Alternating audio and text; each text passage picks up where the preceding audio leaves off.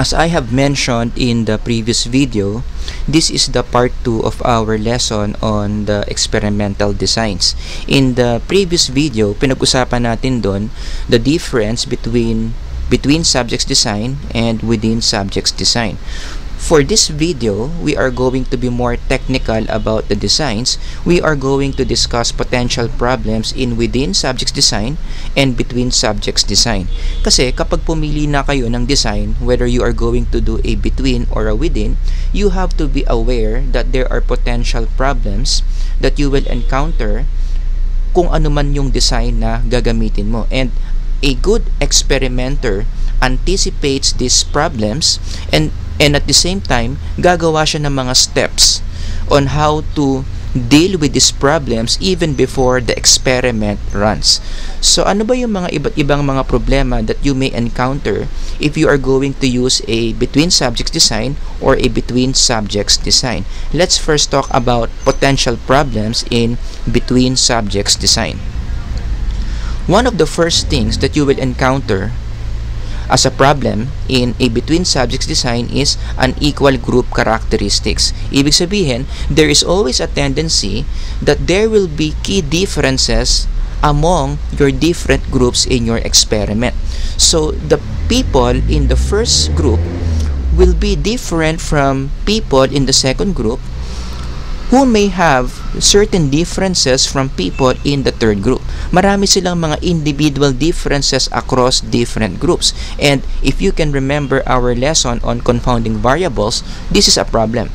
Because again, in an experiment, as much as possible, we would like our participants to be more or less the same with each other across different groups in certain attributes. Yun yung tinatawag nating control variables. But since the design of your experiment is a between subjects design, iba't ibang mga grupo in different groups, there is always a tendency that there will be certain degrees of inequality among the groups in your experiment, which can lead to confounding variables later on. But the good news here is, itong problemang ito in between subjects design can be solved using two techniques.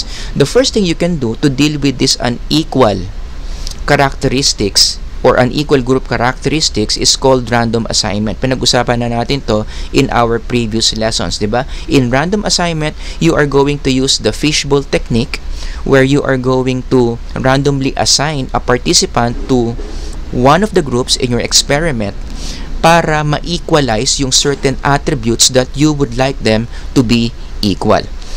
Anong tawag doon? You call that random assignment. But you have to remember that random assignment does not ensure group equivalence. Sa Tagalog, hindi 100% gumagana ang random assignment in equalizing certain group characteristics. Let me give you a demonstration to show this.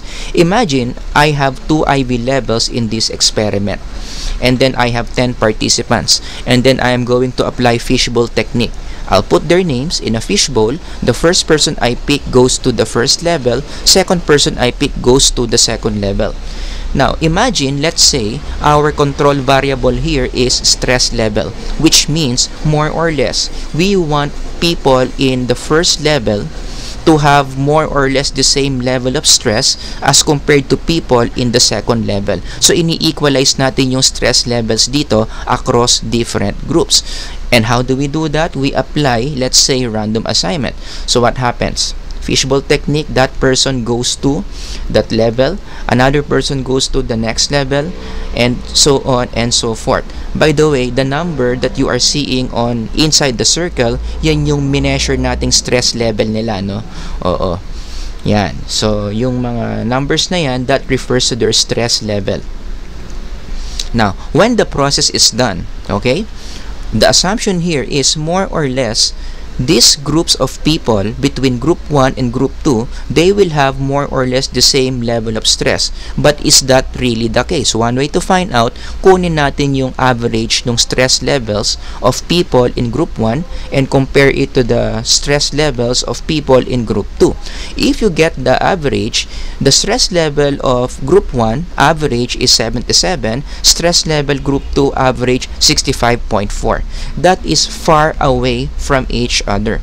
In fact, if this is the outcome of your random assignment, you should not continue your experiment and manipulate the IV. Hindi pwedeng magtuloy ang experiment ng ganyan kalayo yung control variable natin. But one thing that I was able to show in this demonstration is there are times that random assignment does not work in equalizing your control variables. Kaya nga, another lesson that I would like you to learn here is you also need to develop the habit of still checking the baseline dependent variable even after you apply random assignment. So, ibig sabihin, hindi porket nag-random assignment ka na, i-assume mo na equal na yung control variables mo, because again, there are certain times where even after you apply random assignment, your control variables are still not equal to each other. So for example, going back here, if I'm going to diagram that, no, let's say nag-random assignment ka na, okay, randomly assigned to the first level and the second level. Even before you apply the manipulation, magkakaroon ka pa rin dapat ng habit to check how is the control variable doing across these different levels. Hindi pwedeng puro ka na lang fate sa random assignment na, oh, nag-random assignment naman ako, therefore my control variables are equal. Because as I have shown you in the demonstration, there are times that random assignment fails to equalize the attributes that you want to be equalized. Now, another question here is, what if random assignment does not work? Is there another way to really ensure that my control variables across different groups will be equal to each other? The answer is yes. Meron pa namang isang paraan, and this is called manual matching. In this technique, what we do is one subject in the group has a match in another group. Sinisigurado natin na bawat isang participant in one group, meron siyang equivalent na ganun din in another group. Meron siyang katapat, meron siyang kamatch na tao in another group. I think one good example or analogy I can use here to help you better understand this is when you play basketball games. Especially for those of you who are playing basketball, lalo na sa mga larong kalye, di ba? Usually, let's say nagkayayaan maglaro ng basketball. There are 10 people on the court and you would like to play a 5-on-5 game, diba?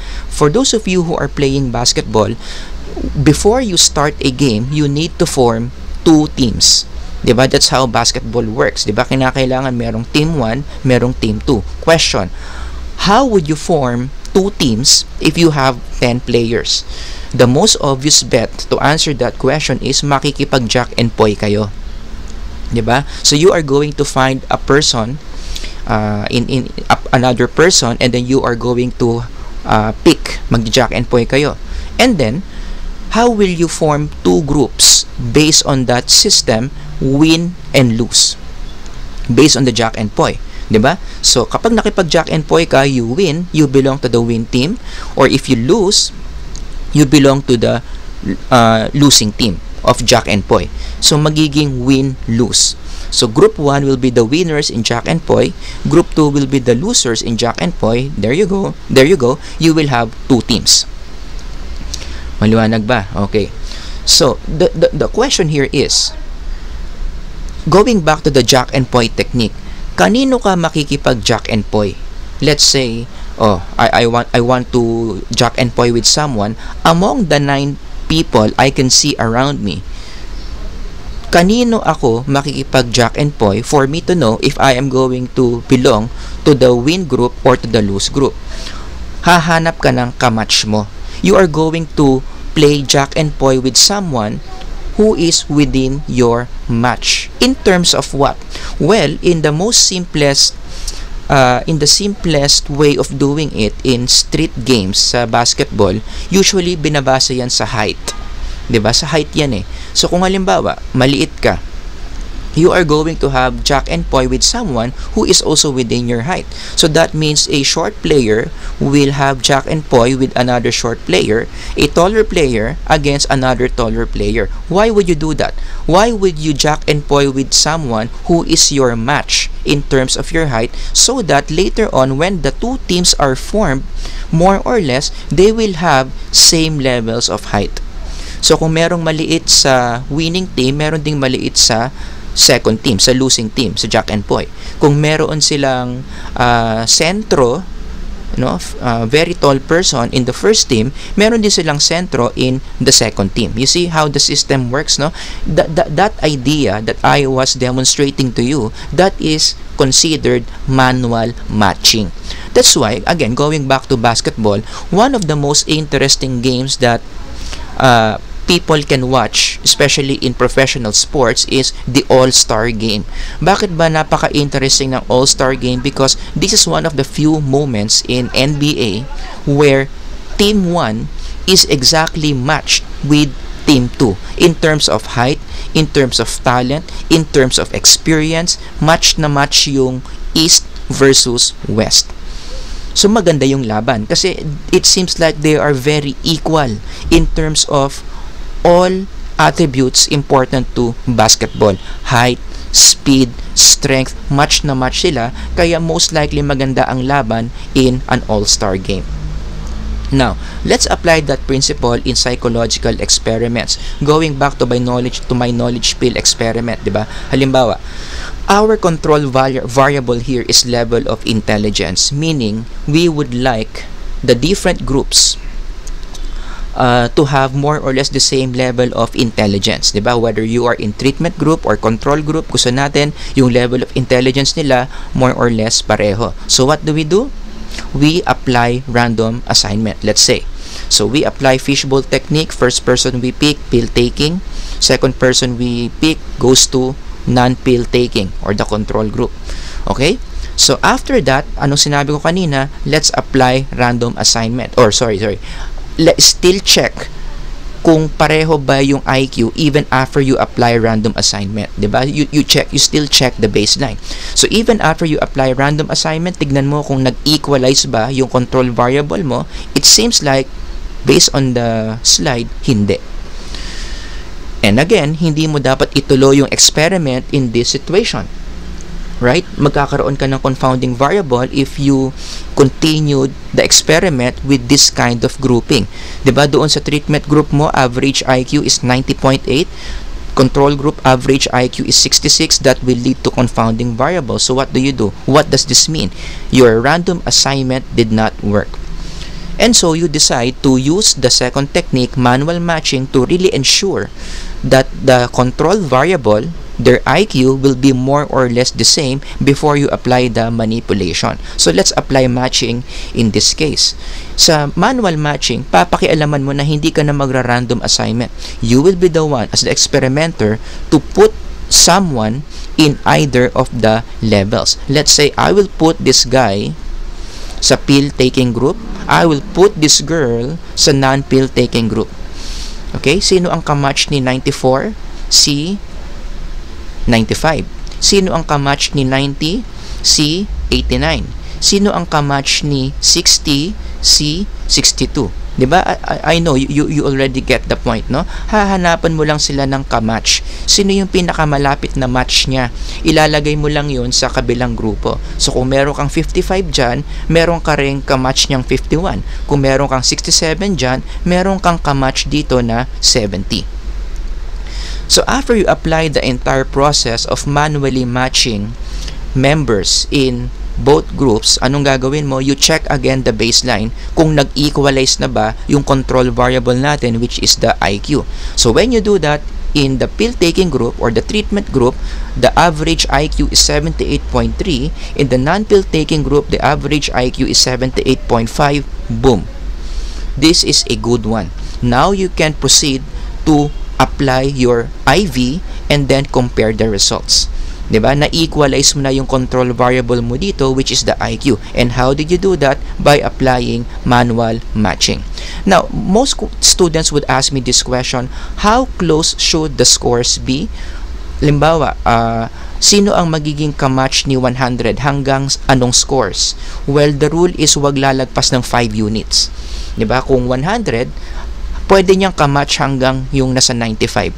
Pero yung 96, sobra na raw yun, no? Hindi lalagpas ng 5 units.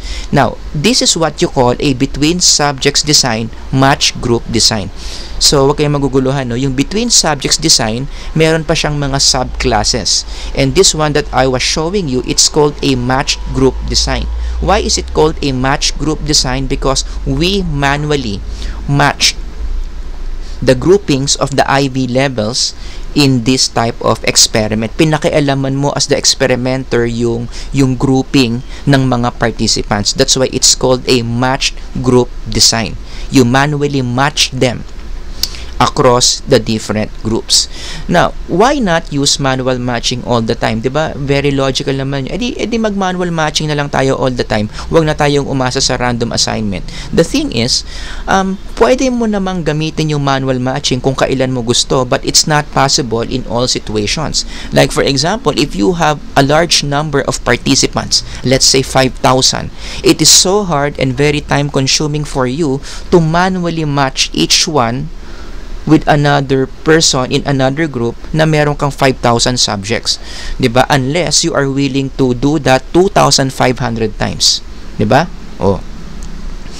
Pero kung meron ka namang assistant, 'di ba? Oh, pwede ka rin naman mag-manual matching with 5,000 participants, no? Pero kung konti lang naman yung participants mo, this will not be a problem. You can just use manual matching kasi konti lang naman yung participants mo. Or kung talagang sumasampalataya ka sa random assignment, pwede rin naman. But again, don't forget, even after you apply random assignment, you still check if your random assignment worked or not. Oh, another option pa pala no, na hindi ko nabanggit kanina. Let's say you applied random assignment and then you check the control variable if they were equalized and you found out that they did not equalize. The control variables are still far from each other. Ano yung pwede mong gawin other than manual matching? Ulitin mo yung random assignment. Kumbaga sa baraha, balasahin mo ulit. 'Di ba? Hanggang sa ma-achieve mo na yung gusto mong level of equality between group 1 and group 2. So that's another thing that you can do, repeat random assignment. So in summary, when we talk about between subjects design, meron yan dalawang variants. Number 1, between subjects design, randomized design, and between subject design, match group design. Yung sinabi ko kanina, yung nag-manual matching tayo, it's called a BSD, match group design. Again, why? Because we manually group the participants in level 1 and level 2. Pinakialaman natin yung grouping nila. Pero doon sa BSD randomized design, we did not do that. We just relied on random assignment to group them according to the levels. So yan yung dalawang klase ng between subjects design, randomized design and match group design. Alright, so that is on the between subjects design. Let's now move on to within subjects design.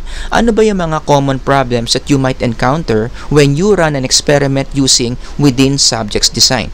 Medyo mas marami kang problemang kahaharapin in within subjects design. There are 3 common confounding variables. Let's start with common problem number 1 in within subjects design. Let's say you have this question. Which between the two teaching strategies, A and B, is more effective in increasing grades of section X's students? So if this is your experimental question, ano yung IV? IV natin is teaching strategy. Levels, you have 2 levels, strategy A and strategy B. Dependent variable will be grades. Operational definition natin, bahala kayo dyan kung mamimigay ka ba ng exam, written exam, oral exam, or any test that will measure their grades. Ano yung mga control variables natin dito? Definitely, I would say, intelligence or IQ. Kinakailangan more or less equal yung students in A, teaching strategy A, and students who will experience teaching strategy B. Okay, so those are the basics in this experiment. Now, imagine that we are going to use a within subjects design. Again, anong ibig sabihin ng within subjects design? One group will undergo all the IV levels. Okay? Step 1, anong gagawin natin? Let's apply teaching strategy A and then you give them a test and then you score. Napipicture nyo? No? So those students, one group of students will experience teaching strategy A. And then after they experience strategy A, they will be given a test and then measure their dependent variable. Step 2, you apply teaching strategy B. Same group of students will undergo strategy B, and then you give them a test, and then you get the score, the dependent variable. And then step 3, you are going to compare the scores that they got from A and they got from B. Ikukumpara mo kung sino o kung anong strategy yung mas mataas yung grades nila. Now, let's come up with a hypothetical result. Halimbawa, ito yung result. According to the results, they got higher scores when they experienced strategy A than when they experienced strategy B. Therefore, your conclusion is strategy A is more effective than strategy B. But knowing that you have used a within subjects design, I can still challenge that conclusion. Paano ko i-challenge yan? I could say, it's possible that strategy B is still more effective than strategy A. Posible yun. Hindi lang lumabas sa data. Iba lang yung pinakita ng data. But it's really possible that strategy B is more effective than A. Hindi lang siya lumabas sa data. Bakit? Kasi merong confounding variable. Okay.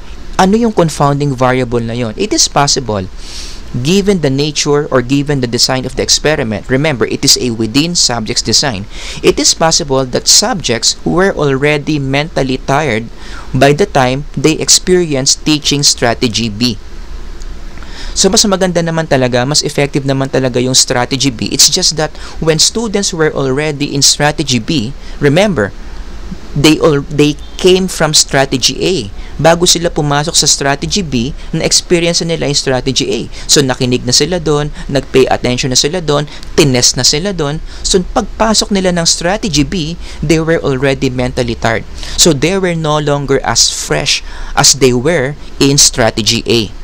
Therefore, given that idea, given that possibility, hindi na natin sigurado what caused lower grades in teaching strategy B. Bakit mababa yung scores nila sa strategy B? Is it because strategy B does not work? Pangit ba yung strategy B kaya mababa yung grade nila, or pagod lang sila? Now, we are no longer sure. Diba? We are now confounded whether the low grades in strategy B was caused by the strategy itself, meron talagang mali sa strategy, or pagod lang ba talaga yung mga participants. In within subjects design, this is what you call fatigue effect. Diba? From the word fatigue, ibig sabihin pagod. This makes a lot of sense because in a within subjects design, you are repeatedly using one group of people to undergo all the IV levels. Therefore, there will always be a tendency that they will be tired. Kasi paulit-ulit mo silang ginagamit, no? Across different levels. So, habang paulit-ulit mo silang ginagamit, napapagod sila in the process. Very common in within subjects design. So, obviously, ang pinaka-antidote dyan para hindi mo ma-experience yung problem na ito is rest periods in between the different IV levels. So, to make sure that your participants will not be that tired across different levels, you will give them rest periods. Diba? So, they undergo first level, and then before they undergo the second level, pagpapahingahin mo muna. You give them rest period in between, and then after that, they move on to the second level just to get rid of the fatigue. But it's not as simple as that. While they are resting, you also need to consider two things. Number one, the rest periods must be constant. Right? So, for example, if one person rested for 30 minutes, all the other person in that experiment must also rest for 30 minutes. No more, no less. Hindi pwede yung isang participant nag-rest ng 30 minutes, yung isa 35 minutes, yung isa 40 minutes. Magiging confounding variable na naman yan in the future. That's why, again, this is where the importance of the laboratory enters the picture. Diba? Ideally, after your participants are done with the first level, you will have a separate room in the laboratory where they are going to rest. Diba? So, lahat ng tao na pinaparest mo will be in one room so that all of them will get exactly same amount of rest, 30 minutes. Nako-control natin. Ang problema kasi kapag pinalabas mo pa ng laboratory yan, they will not come back on time, right? Some will come back early, some will come back late, making rest periods unequal with each other. But that's very important to make sure that the rest periods are constant. Number 2, make sure that the participants are not rehearsing. Kasi minsan, yung mga participants, after they experience the first level in the experiment, they get challenged with the task, feeling nila hindi sila magaling doon sa task na ginawa nila in the first level. So while they're resting, they are doing something to practice themselves to do better in the second level. Hindi rin pwede yon. Kaya nga ang common na ginagawa in experiments, while they are resting, you are going to give them a distraction task. You are going to give them a task that is not tedious, and at the same time, that task will prevent them from practicing the task that they will do in the second level. And again, this is where the importance of the laboratory enters the picture. 'Di ba? Kasi kapag pinalabas mo yun ng laboratory, hindi mo na makokontrol kung sinong magpa-practice, kung sinong hindi magpa-practice, 'di ba? So again, laboratory is very important in doing psychological experiments. Now, here's the challenge. And I think I already mentioned this during the last time that we met live, 'di ba? Mahirap itong gawin in online experiments. Can you imagine? You don't have control of what's happening to them while they are in your experiment because they are not in the laboratory. They are in their places. They are in their homes. So let's say you are going to apply rest periods to them. You cannot control what they're going to do. Diba? Halimbawa, i-announce mo, okay, be back after 5 minutes. Because after 5 minutes, you will do another thing. That 5 minutes of break that you give them, iba-iba na yung gagawin nila. Some of them will watch Netflix, some of them will eat, some of them will take a nap, and then when they return to the second level na i-apply mo sa kanila, they are no longer the same in terms of the rest periods, which again may cause confounding variables in the future. Okay, so that's a very, very big challenge that we will face in doing your online experiments. So anyway, doing it right. So how do we apply this principle of rest periods in the example I have given you a while ago? Ganyan. Right? Pa-experience mo yung strategy A, and then kunin mo yung dependent variable, and then after that, rest muna. Before they move on to strategy B, rest period, and then doon mo ngayon i-apply yung strategy B and get the dependent variable. Now, how long should the rest period be? It's your call as the experimenter. Siyempre, depende yan sa kung gaano ka-tedious yung task na pinagawa mo in the first level. Right? So, a heavier or tedious task or heavy task that you let them do in one level will require longer rest period before they enter the second level. So, depende yan sa bigat ng task na pinapagawa mo. So, the rest period can span from minutes to hours, or may ibang mga experiments, it can span to days or even weeks or even months. Depende nga yan kung anong klaseng manipulation or anong klaseng task ba yung pinapagawa mo in your experiment. Let's move on to confounding variable number 2 within subjects design. Okay? Again, another hypothetical experiment. Let's say we invented an energy drink called the Paintball energy drink. This is not only an energy drink, but this is a drink that we claim to improve your memory speed. Mas mabilis kang makaka-memorize if you take the Paintball energy drink. Now, before we release this to the market, we want to come up with a study that shows that this really works. So how do we do this? We will run an experiment using 10 participants in a within subjects design. So anong gagawin natin? First, these 10 participants enter the control condition. Diba? Ibig sabihin ng control condition, hindi sila iinom ng Paintball energy drink. Okay? Ang gagawin nila, they will answer a memory test. And then, we get the time that it took them to memorize the memory test. Siguro yung memory test natin dito, we give them a list of words that they need to memorize in a specific amount of time. And then, yung dependent variable natin dito is the time it took them to memorize all the words. So, hanggat hindi nila na-perfect yung memory, yung list of words na binigay natin sa kanila, uulit-ulit sila hanggang sa ma-perfect na nila. Then that's the time that we are going to consider the total amount of time that it took them to memorize the list of words. After that, we apply rest period. Siyempre, nakakapagod mag-memorize, so para hindi magkaroon ng fatigue effect, let's apply rest period. Kayo nang bahala kung gaano katagal. After the rest period, they enter the treatment condition where this time they are going to take the Pink Bull energy drink, and then they take the memory test, and then you get the time that it took them to perfect or to master the memory test. Okay, so I hope you can picture how the experiment run. Now, again, hypothetical result. Imagine we saw in the data that there was a lower time in the treatment group or in the treatment condition than in the control condition. Ibig sabihin, mas mabilis nilang na-memorize or na-master yung list of words in the treatment condition compared to the control condition. Guess what? You will celebrate because this shows that this drink is effective in speeding up your memory.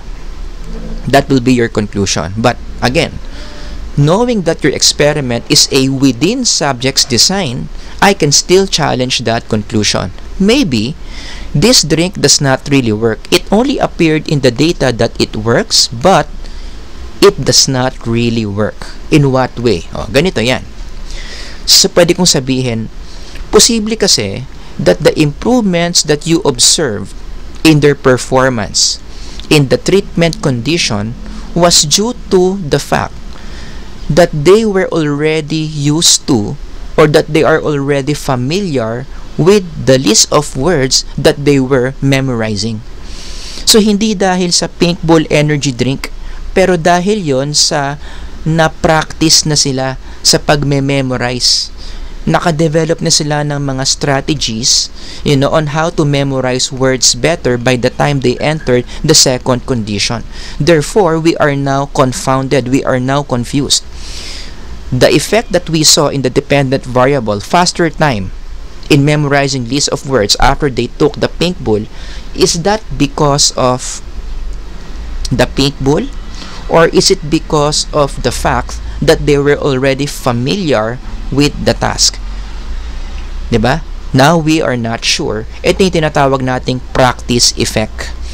Practice effect is a condition or is a potential event in within subjects design where your participants are getting better and better in the task that you are letting them do in your experiment because they keep on doing it.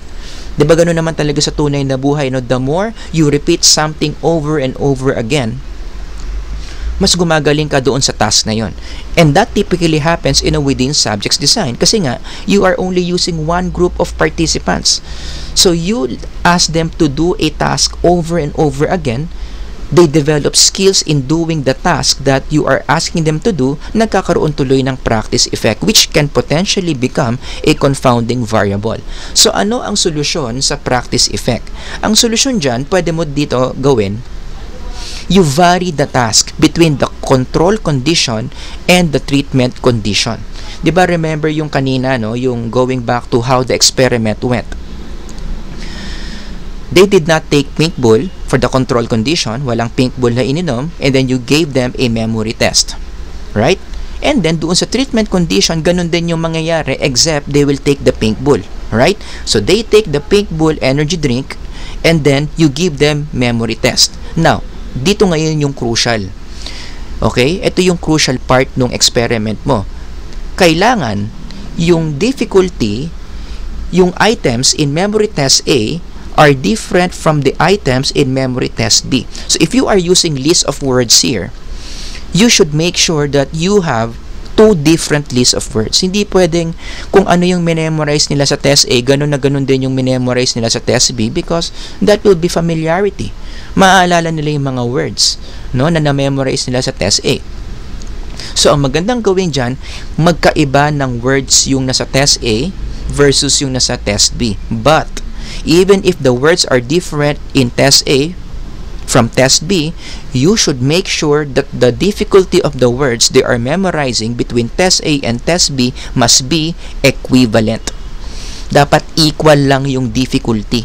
Hindi pwedeng mas mahirap yung test A compared to test B or vice versa because that is a new confounding variable later on.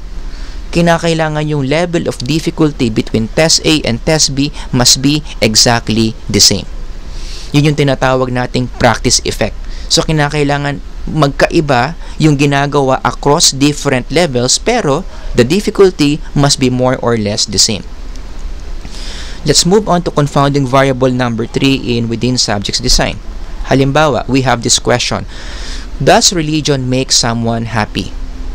We would like to find out if religion can indeed cause someone to be happier. Now, our participants in this experiment, we make sure that their level of happiness is neutral. Ibig sabihin, yung average lang. Yan yung control variable natin here, right? So, we want to make sure that this one group of people that we are going to form for this experiment have more or less same level of happiness with each other. And then, let's run the experiment. Okay, halimbawa, na-satisfy natin yan. Lahat ng tao in the group that we formed right now are in the average level of happiness. Now, we are ready to run the experiment. For the treatment condition, ang gagawin nila for the first 3 months, they are going to practice a religion that we taught them. So, halimbawa, bago mag-run yung experiment, tinuruan natin sila ng isang religion.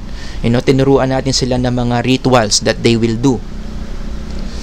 Kung ano yung mga gagawin nila in that religion, no? And then, after the training on that religion, for the first 3 months, they will practice that religion. Tama? And then while they're practicing that religion, along the way, we are measuring their dependent variable, which is their level of happiness. After 3 months, now we are ready to enter the control condition.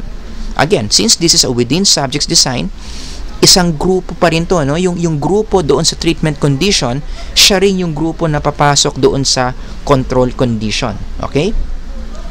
For the next 3 months naman, you will no longer ask them to practice the religion you taught them. Lahat na pinagagawa nyo sa treatment condition, hindi nyo nagagawin. You just go with your life as it is without practicing the religion. And then the same thing, let's measure their dependent variable, which is the level of happiness. So I hope you can get how the experiment went. Fast forward, hypothetical result. According to the data, ito kakaiba yung data dito, no?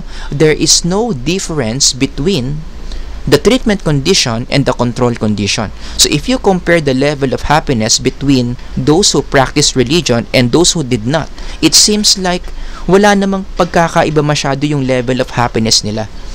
You cannot say that one is happier compared to the other condition. Yung data nila more or less the same. So your conclusion would be, religion does not cause happiness. Walang epekto ang religion sa level of happiness ng tao. That will be your easy conclusion. But then again, knowing the idea that you have used a within subjects design, ito yung challenge ko sa conclusion na yan. It's possible that practicing religion is really effective. Pwede naman talagang mas effective talaga yung religion eh. No, pwedeng meron talagang epekto yung religion sa happiness. It's just that, sa Tagalog, hindi lumabas sa data. The data is showing you that they're basically the same. Right? Hindi lumabas sa data. Question, paano nangyari yan? How can we prove that religion is effective in increasing happiness kahit na hindi siya lumabas sa data? Now, we need to backtrack here. Alright? This is what should have happened in your experiment. Should have, ibig sabihin, dapat nangyari. Okay. Imagine, if you remember, we started with participants with neutral level of happiness. Sila yan. Kaya nga yung mukha nila straight lang, no? Hindi sila malungkot, hindi sila masaya. That's our control variable. Now, what happens here? They entered the treatment condition where they practice religion for 3 months, right? And then, doon lumabas yung level of happiness nila. Meron talagang epekto yung religion sa level of happiness. But look at what happened. Now they enter the control condition. Right? Ito yung dapat nangyari. This is what should have happened, no? So, neutral, they practice religion, they become happier. And then, before they enter the control condition, dapat bumalik sila doon sa previous state nila, which is neutral happiness. That's what should have happened. And then, nung hindi na sila nag-practice nung religion, hindi nagbago yung kanyang neutral happiness. Therefore, your data will tell you that there is an effect of religion. Kasi, nung nag-practice sila ng religion, sumaya sila. Pero nung hindi sila nag-practice ng religion, hindi nag-increase yung happiness nila, which tells you that religion is effective in increasing happiness. Again, this is what should have happened. But here's what actually happened. Ito yung talaga yung nangyari. Meron kang participants with neutral level of happiness. You ask them to practice religion in the treatment condition, right? They became happy. But look at what happened. By the time they entered, before they entered the control condition, they were still happy. 'Di ba? Yung happiness nila na naramdaman nila from the religion that you asked them to practice was still there before they entered the control condition. So what happened was, dahil hindi mo alam na pwede palang mangyari to, tinuloy mo pa rin yung experiment, right? So what happened? They entered the control condition. This time, you ask them not to practice the religion in the previous level.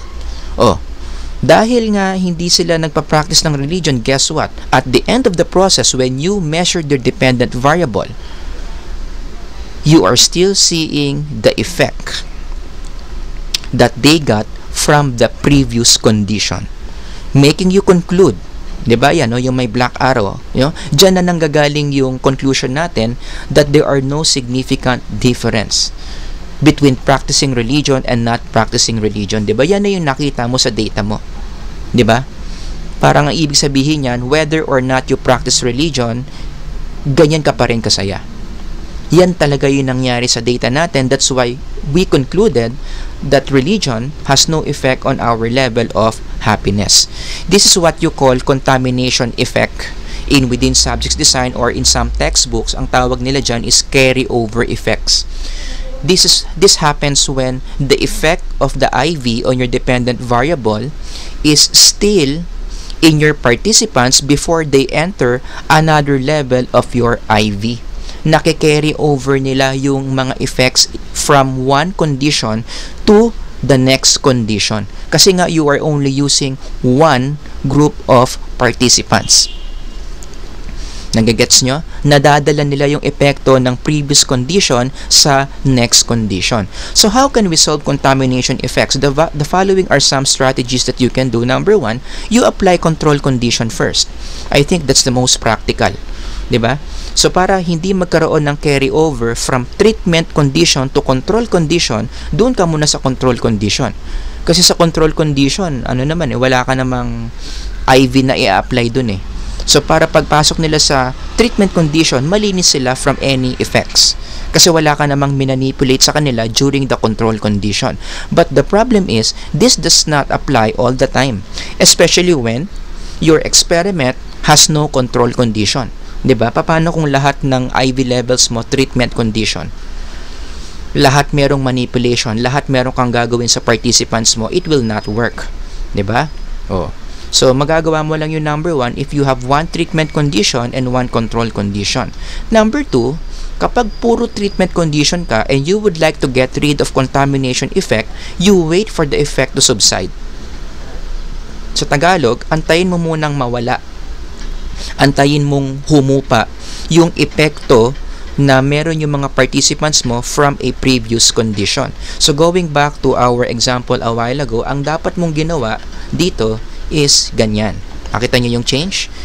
You made sure that before you apply the control condition, bumalik na sila doon sa kanilang previous state, which is they are neutrally happy. Yan yung dapat nangyari.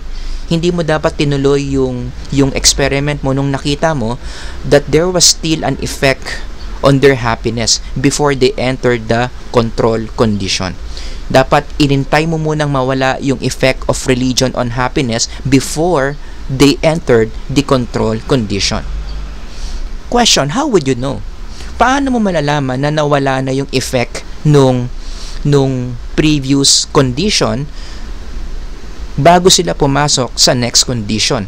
Diyan nga papasok yung kahalagahan ng pagkuha ng baseline scores.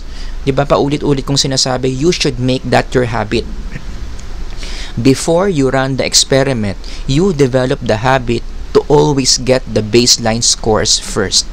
Kasi itong baseline scores na ito that you can see here, ito yung magiging basis mo for you to say later on kung nawala na ba yung epekto nung previous condition. Diba? Imaginein mo kung hindi mo kinuha yung baseline scores mo. You have no way of determining whether the participants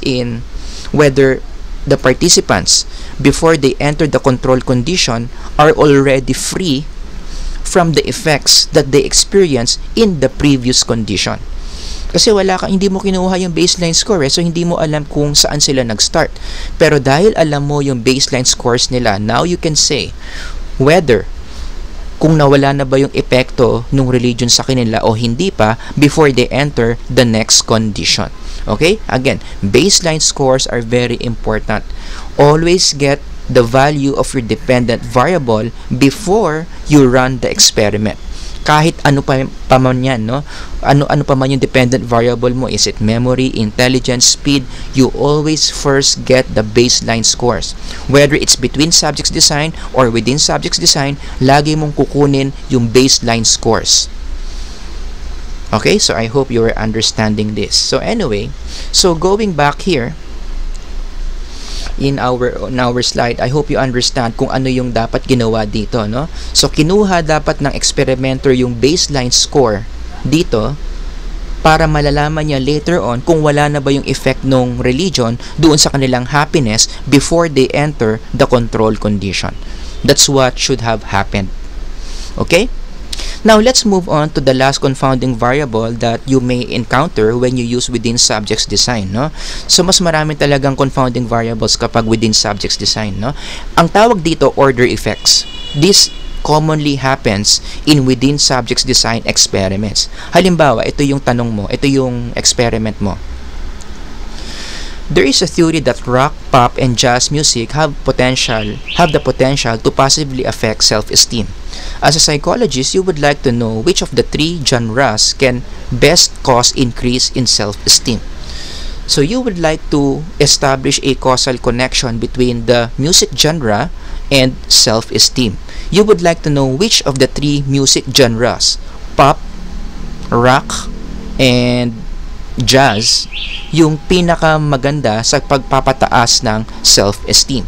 So how would you do that in a within subjects design experiment? So again, kuha tayo ng isang grupo ng mga tao, let's say 30 people, and then what would we do? We are going to make them undergo all the levels of our IV.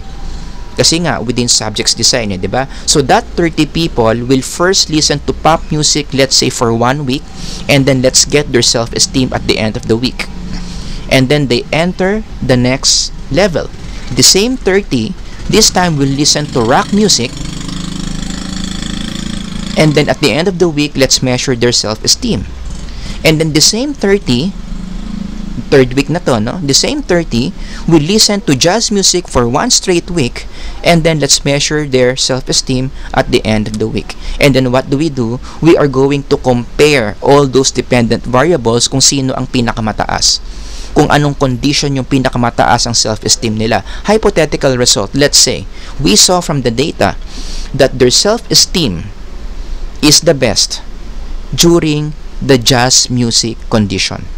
Diyan pinakamataas yung level of self-esteem nila. Therefore, you conclude that the best music genre to increase self-esteem is listening to jazz. Again, knowing the idea that you use a within subjects design, pwede ko na naman i-challenge yung finding na yan. Maybe, it's not the jazz music that increased their self-esteem. Right? Pwede kasing ganito ang nangyari, no? What would have happened here? Pwedeng ganito. Look at the data on the right. Diba? Yung nakinig sila sa pop, yung self-esteem nila average 15. Yung nakinig sila sa rock, average nila Average self-esteem nila 25. Nung nakinig sila sa jazz, yung average nila 30. So lumabas na mukha ngang yung jazz yung nagpataas nung kanilang self-esteem. But it's possible, in Tagalog, posible, tumaas ang self-esteem ng dahil sa pakikinig sa jazz, or posible rin na tumaas ang self-esteem nila dahil nakinig sila sa pop, rock, and jazz. I hope you get that.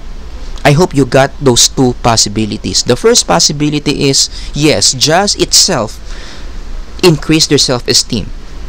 But it is also possible that it was not the jazz that increased their self-esteem, it's the fact that they listened to the combination of pop, rock, and jazz music. Diba? Kumbaga parang pwede mo ring ipasok dito yung carry-over effect diba? Baka kasi habang yung mga participants mo gumagalaw across the different levels, yung epekto ng previous levels nag-accumulate. Yung epekto ng pop na experience nila sa self-esteem nila. Tapos nakinig sila ng rock. Yung effect ng rock nag-accumulate o pumatong doon sa effect ng pop music sa kanilang self-esteem. Kaya mas mataas, from 15 nag-jump sa 25. And then, nakinig sila ng jazz. Posible yung effect ng jazz humalo o pumatong din doon sa effect ng rock and pop.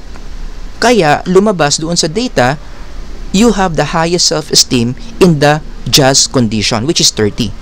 But the fact is, it was not the jazz music itself that increased their self-esteem. Rather, it's the combination of pop, rock, and jazz music that increased their level of self-esteem. O, di ba? Malaking problema yan. Yan nga yung tinatawag nating order effect. Di ba? Kaya pinakamataas yung self-esteem mo in this experiment was not because of jazz music itself, but because of the order that they experienced. Maybe it was the order of the music that increased their self-esteem. Tataas ang self-esteem mo kapag nakinig ka muna sa pop, nakinig ka muna sa rock, and then jazz. Yun yung nagpataas ng self-esteem and not jazz itself. The question now is, how do you rule out this possibility? Halimbawa, syempre i-defend mo yung results mo, 'di ba? Gusto mo talagang patunayan na hindi yung order yung nagpataas sa self-esteem ng participants ko, but it's the jazz music itself. How do you rule out the possibility of order effects? Ang sagot diyan, gamitin mo lahat ng possible orders of the IV levels. Ipakita mo sa experiment mo that even after you used all the possible orders of your IV levels, it will still appear that their self-esteem is the best when they listen to jazz. And how are you going to do that? Gagamit ka ng counterbalancing. Counterbalancing is a process in psychological experiments where we use all possible combinations of your different IV levels to rule out possible order effects. Halimbawa, going back to our hypothetical experiment, i-rerun natin, di ba? Ano ba yung mga possible orders ng music genre natin? Ganyan. Di ba? Yung una kong example, pop, rock, and jazz yun Pero gusto mo ngang i-rule out yung possibility ng order effect. So what do? You use all the other combinations ng pop, rock, and jazz. So gumamit ka ng merong condition na rock, jazz, and pop. May condition na jazz, rock, pop, pop, jazz, rock, rock, pop, jazz, jazz, pop, rock. Naguluhan ba kayo? Basta yan yung all possible conditions of those three levels of IV. Maliwanag. Now, remember you have 30 participants here. Ito medyo tricky dito, no? How are you going to assign the 30 participants across these different combination of orders? Dito, pwede kang mag-apply ng random assignment. Okay? So, you use fishbowl technique. So, sa 30 participants, yung unang taong mabubunot mo will experience the pop, rock, jazz order. The second person goes to rock, jazz, pop. The third person goes to jazz, rock, pop, so on and so forth. Now, question. Hindi ba naging between subjects design na to? Di ba sabi natin in within subjects design, we don't use random assignment. Bakit tayo nagra-random assignment sa isang within subjects design? So, naging between subjects design na ba? The answer is no.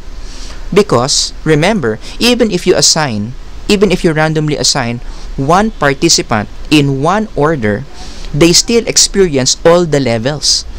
Diba? Naka-experience ka pa rin ng pop, naka-experience ka pa rin ng rock, naka-experience ka pa rin ng jazz, kahit saan ka pumunta dyan sa 6 na yan.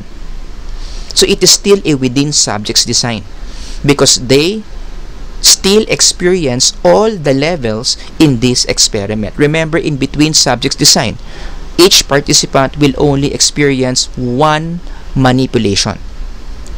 They will only belong to one group. So, kung nasa condition 1 sila, hindi na sila mapupunta sa condition 2. Kasi ibang grupo ng mga tao yung nasa condition 2 in a between subjects design. So, to answer that question, within subjects design pa rin ito. Okay? Now, how do we compute our dependent variable in using the system? Kukunin lang natin yung average.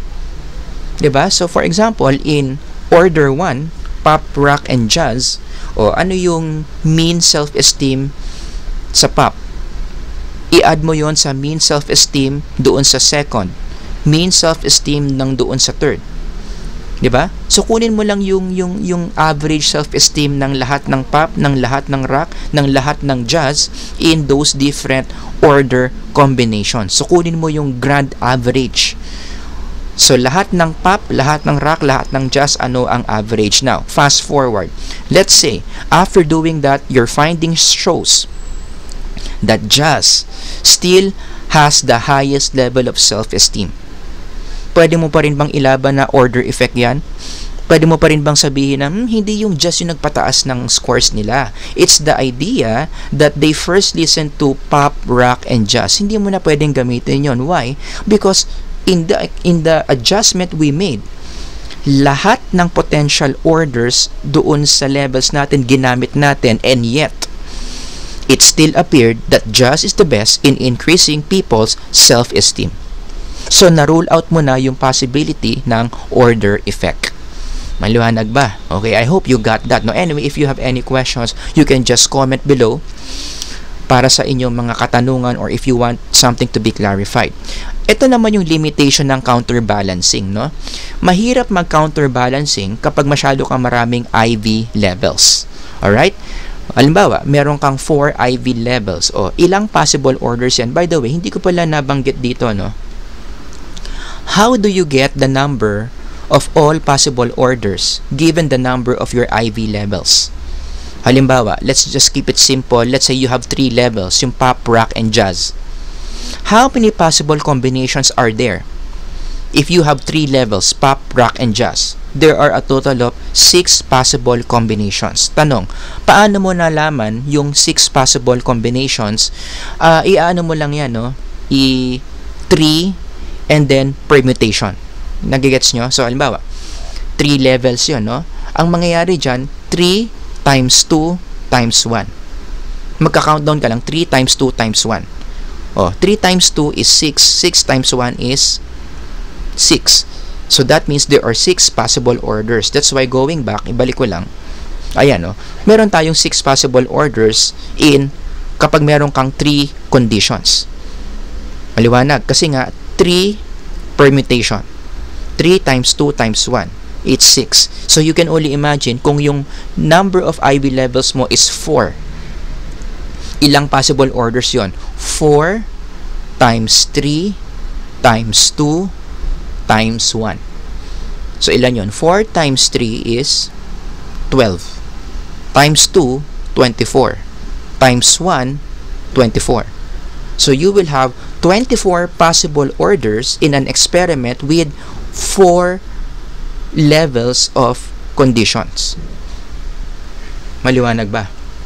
So, mas marami kang IV levels, mas marami kang possible orders of combination ang mabubuo. Kaya, wag na natin pahirapan ng buhay natin dito. Ang lesson dyan, wag mong damihan yung IV levels mo.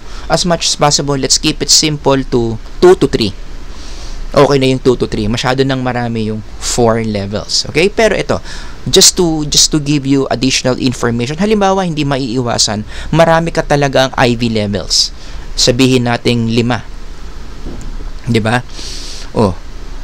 The good news here is, according to experimental psychologists, you don't need to get or to use all the possible orders in case you have so many orders.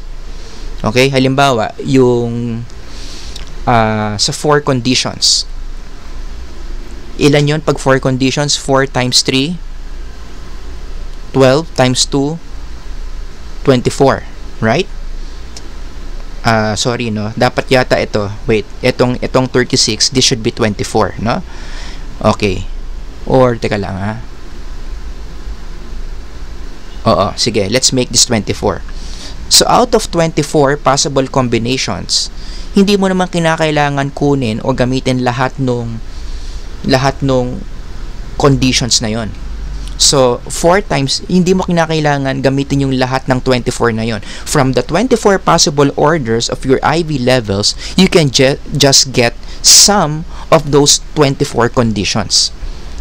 Again, typo lang tong 36, ha. Ayan. So, isipin nyo na lang 24 yan, no? So, how can you select? Out of that 24 possible orders, how can you select just some of the 24? Dito ka ngayon gagamit ng Latin square design. Sa Latin square design, meron niyang formula na ginagamit. Ganyan yan. 1, 2, n refers to the number of IV levels you have in your experiment. 3, n minus 1, so that's 5 minus 1, 4, and then n minus 2, substitute na lang, n is 5, so that's going to be 3, so on and so forth. So please memorize this formula. 1, 2, n, 3, n minus 1, 4, n minus 2, 5, n minus 3, 6, so on and so forth. Depende kung ilan nga yung IV levels nyo. So let me demonstrate to you how can we select some of the orders doon sa maraming possible orders na mabubuo mo. Again, if you have 5 orders, or if you have 5 levels of your IV, ilang possible orders yon? Again, 5 permutation. 5 times 4, 20. Times 3, 60. Times 2, 120. Times 1, 120. So, ibig sabihin, you will have 120 possible orders if you have 5 levels of your IV. So, again, sinasabi nga ng Latin square, hindi mo kinakailangan gamitin yung lahat ng 120 na yon. Pili ka lang ng iba, pili ka lang ng certain orders from that 120 by using the Latin square formula. So, paano natin gagawin yan? Gagawa ka ng 5 by 5 table. So, kung ilan yung IV levels mo, yun din yung magiging size ng table mo. So, if you have 5 levels, 5 by 5 table. If you have 6 levels, 6 by 6 table. If you have 7 levels, 7 by 7 table. But for our purposes here, this is a 5 by 5 table, right? So, anong gagawin natin? I-apply mo na kaagad yung formula doon sa first row, right? So, 1, 2, bakit 5 yung pangatlong number? Because that's letter N. Remember, letter N refers to the number of IV levels that you have in your experiment. 1, 2, 5, and then 4. And then, bakit 3 yan? N minus 2 kasi, di ba? That's 5 minus 2 is 3. O bakit hindi na natin tinuloy? Ano dapat sunod ng N minus 2? 3. Di ba? Bakit hindi mo nilagyan ng 3 yung next row? Kasi meron ka ng 3 eh. So, ibig sabihin, kapag may umulit na doon, hindi nakasama yung row na yon. So, hanggang dyan na lang. 1, 2, 5, 4, and 3. Gets? So, after you apply the formula of the Latin square in the first row, ang gagawin mo, if you fill out mo na lang yung mga tables yung mga cells sa baba. So, ganito lang yan. So, going to the first column, 1, 2, 3, 4, 5. I-add 1 ka lang ng add 1. Sa next column, 2 yun, di ba? So, magiging 3, 4, 5, oops, 5 na. Yan na yung maximum level mo, di ba? Babalik ka ulit sa 1. So, it becomes 2, 3, 4, 5, 1. And then, you go to the third column, 5, 1, 2, 3, 4. Right? You go to the fourth column, 4, ituloy mo lang, 5. Oops, maximum yung 5. So, anong gagawin mo? Pupunta ka ulit sa 1. 1, 2, 3. so on and so forth. Ganun lang, hanggang sa mabuo mo na yung table na yan. Now, how are you going to use this table? Again, out of, ilan yung sinabi ko kanina, 120, no? Out of 120 possible orders in an experiment with 5 conditions, you can just use 5 orders. So, ano yung order 1 mo? Order 1 mo would be 1, 2, 5, 4, 3. So, there will be participants who will undergo your experiment with the following conditions. Condition 1, 2, 5, 4, 3. Meron ka na naman mga participants who will experience 2, 3, 1, 5, 4, 3, 4, 2, 1, 5, so on and so forth. So, napaka-convenient nito kasi out of possible 120 orders, pumapayag na yung Latin square design na 5 lang yung gamitin mo.